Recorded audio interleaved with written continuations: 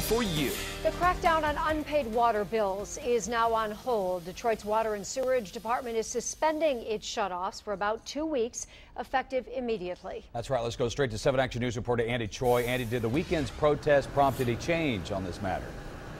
Yeah, Jeff, you can't deny the outside influence, the pressure brought on by protesters, but it was actually bankruptcy judge Stephen Rhodes who wanted the city to address this in a more productive manner. And the 15-day pause means more people going into this building have more time with the bills in their hands.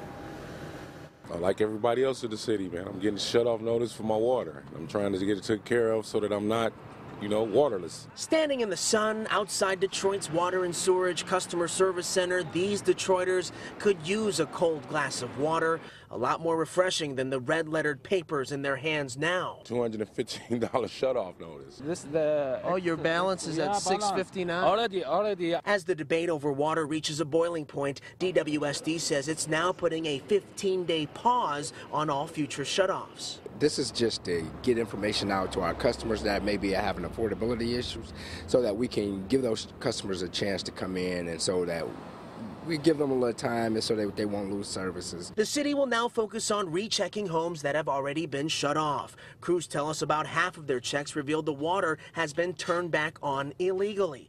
Now take a look at this community chalkboard in the Brightmoor neighborhood, directing families without water to Billy Hickey's home. One young man comes by pretty regularly, almost every day. He has like 3 jugs that he puts in a backpack, and it's drinking water for them. I think we're going into a third world direction with people sharing water in this city. As for the city's shut-off pause, what do you think of the 15 days? Is it enough to get things together?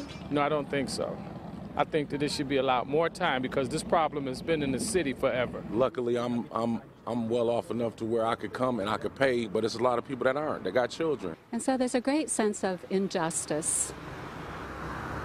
And along with those 15 days, an aggressive campaign to let families know about the assistance available. There's a water fair coming up August 2nd at the East Side Community Center. Reporting live on the city's east side, Andy Choi, 7 Action News. And I understand this morning that the city had to go before the judge, correct, and tell the judge rather, of some of the efforts to help people who are having a hard time paying their bills? Exactly. Judge Rhodes said this was a PR disaster for the city. A lot of people around the country, around the world knowing about this situation. The judge wanted to see if there was more that can be done to help communicate to families that there are assistance available. Instead of going that illegal route, use that money to try and work a plan out with the city. All right, good. Andy Choi, thank you so much for the update.